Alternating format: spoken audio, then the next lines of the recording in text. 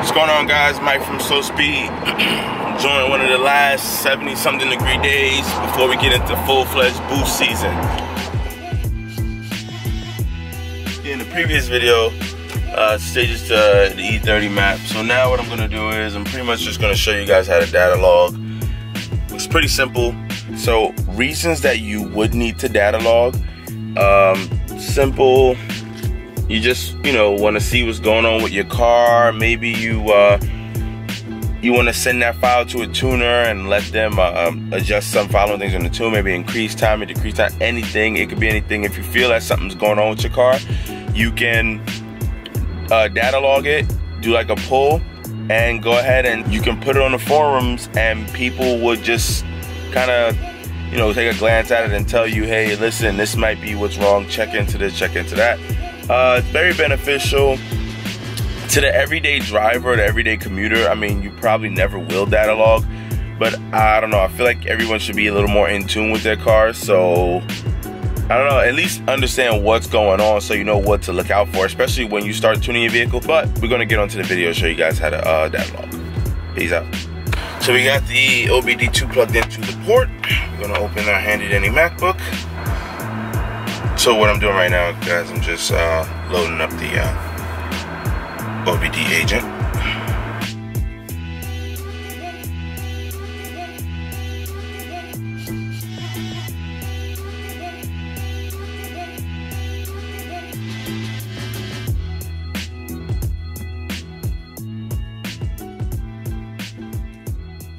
All right, guys, so I'm back. I'm going through the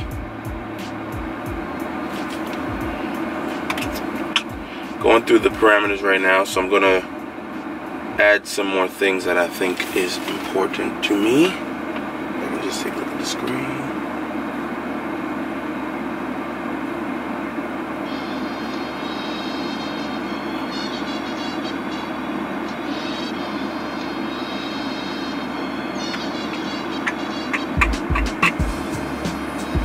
Ambient temp.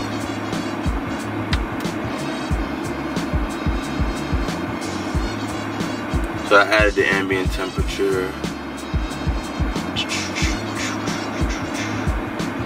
Boost is already on there.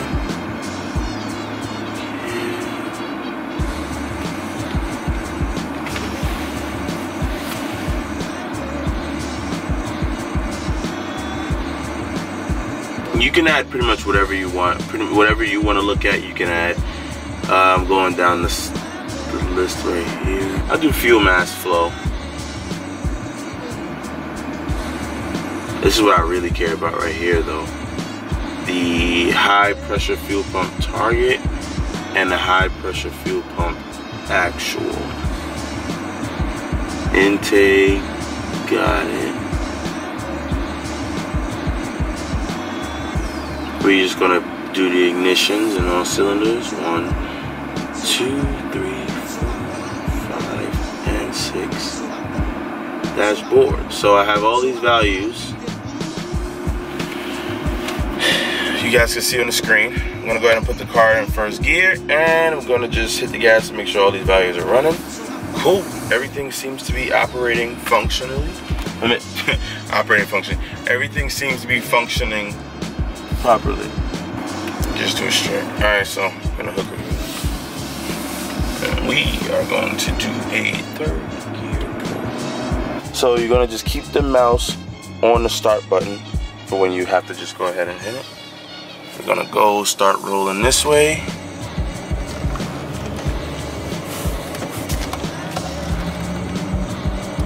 It's not that hard, I promise you guys. I'm just filming.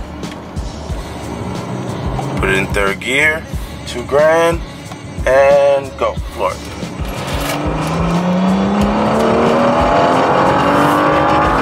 Alright, red line, stop the log. Oh. Alright, cool.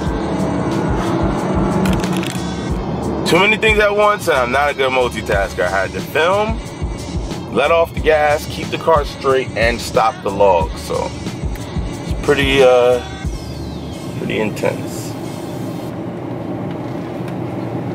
I think I might sneak a top pull back in there too.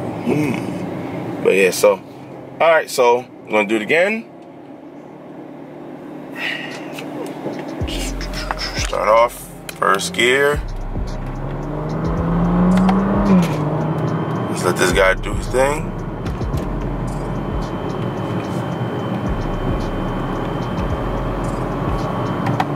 Third gear, we're at 2 grand. And go.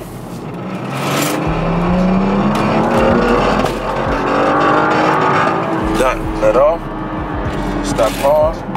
Stop log. Brake pedal. Sheesh.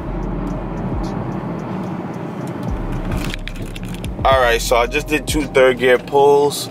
First gear and second gear, honestly, I don't think it's beneficial to even do those type of data logs. I think third gear is the magic number. So, I mean, there you have it, guys. I mean, it's that easy. You can just go ahead and do a log.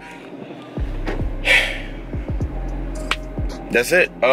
Drive safe out there. Peace.